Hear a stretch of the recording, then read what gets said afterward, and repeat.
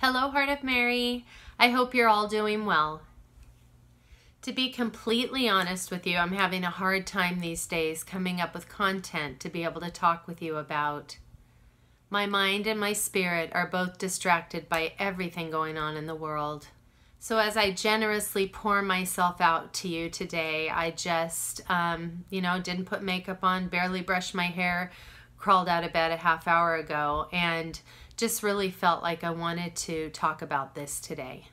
As I realized the effects of these last 6 months, not only being separated, but people encouraging us to stay away from each other, has really been heavy on my heart and my spirit.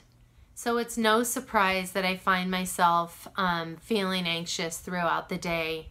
And I have to remind myself constantly to offer up my suffering for the souls in purgatory. These past months have also been very positive for me on many levels. I took the path toward better physical health, and I spent a lot of time reflecting on my good mental health and what is the best way to manage it. And every time I try to figure my mental health out, it takes me back to the foot of the cross. It's there that I look at his beautiful holy face, Jesus, who died and suffered for me.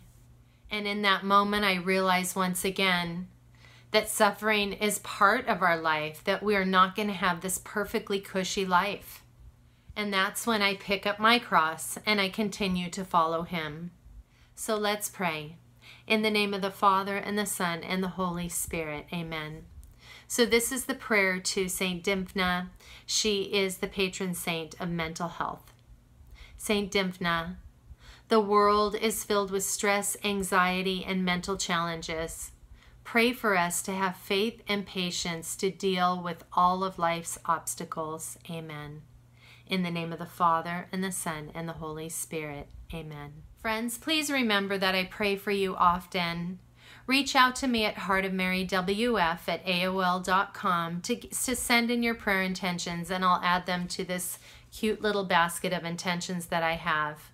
God bless you all, and I hope you have a beautiful day, and Saint Dymphna, pray for us. Bye, everyone.